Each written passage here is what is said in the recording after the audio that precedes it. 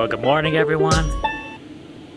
I interrupt this usual Green Dream Project broadcast in order to bring you a very special PSA Snake Prevention Day. Now, today is July 13th. I'm wearing my Crystal Lake shirt in celebration, but I also have declared today National Homestead Snake Prevention Day. At least it is here on our homestead. Now, just on the heels of the Pete Wrangles a Rattlesnake video, we actually had another rattlesnake underneath our trailer. Very upsetting. And needless to say, I discovered this thing when we were just a couple feet away. It's kind of scary. So today we're going to just go over a couple of things about what we're going to do to help prevent snakes in the future. Come along, let's check it out.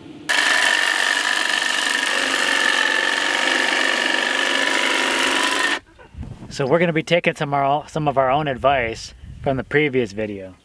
And one of the first activities we're going to be doing here on Snake Prevention Day is using the hedge trimmer over here and just cutting down some of this long grass underneath the trailer, just to reduce some of those hiding spots.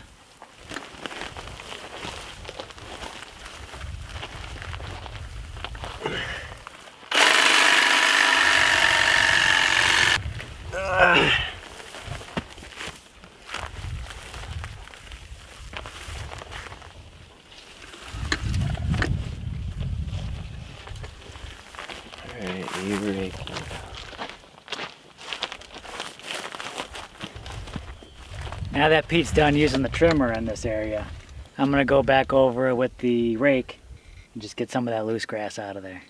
Then we'll be able to use that for mulch.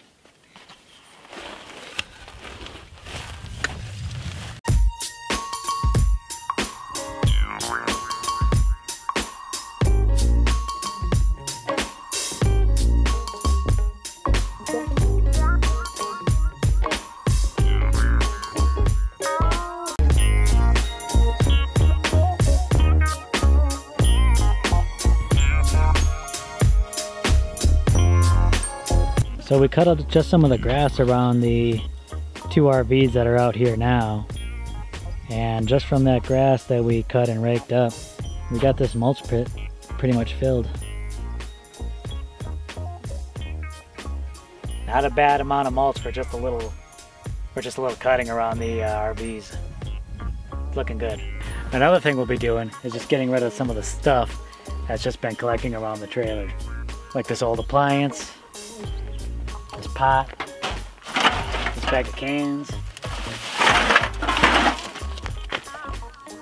these old cow bones. So some friends of ours stopped over today as well on Snake Prevention Day, and they brought this over as a possible suggestion. Possible snake repellent.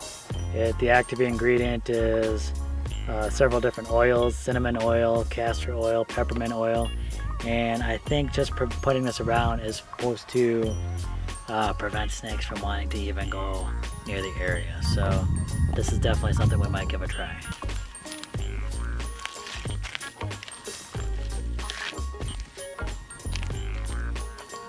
I also wanted to give my chickens a little added protection. I already have this little fortress built for them, which has been working out pretty well so far. We haven't had any problems with predators or anything, but what I'm thinking is putting some barbed wire around the bottom along the ground, kind of attaching it to this enclosure, and I'm thinking snakes aren't going to want to crawl over the barbed wire. Something else that we're going to utilize just in case of emergencies, in case we do find another rattlesnake around here, is we bought a small hook with some holes in it, and then we're going to use that to attach it to probably a piece of wood or something like that, and just kind of make like a makeshift snake hook that we can use to pull them out of underneath the RV or whatnot. Hopefully we won't have to use something like that, but just in case of emergency purposes. So that's just a few tips for Snake Prevention Day. The last thing we might want to do is some of the material that we used for the roof that ended up flying off.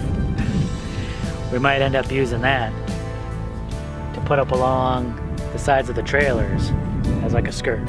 It's just an idea we're thinking of, just to prevent any unwanted critters from getting underneath there. Alright, just a few tips that we've been trying to put into practice on Snake Prevention Day.